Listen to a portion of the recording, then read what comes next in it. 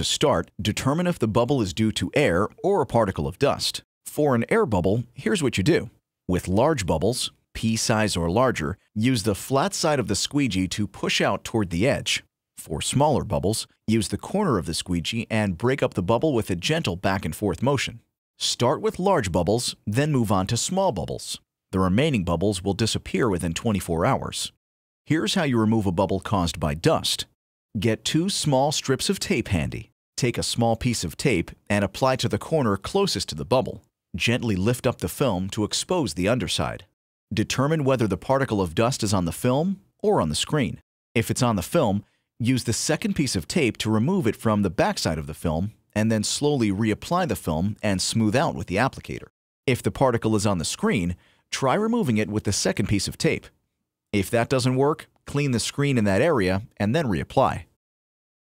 For more tips, visit 3mscreens.com/tips.